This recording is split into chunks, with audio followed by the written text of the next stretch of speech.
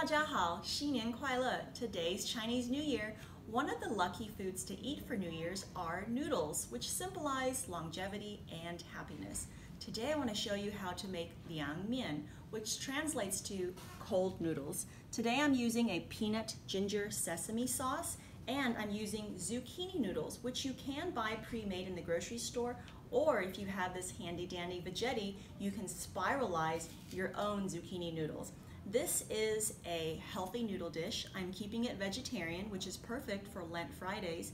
You can also add tofu or shrimp or even shredded chicken for a perfect light lunch or for a picnic. Happy Chinese New Year!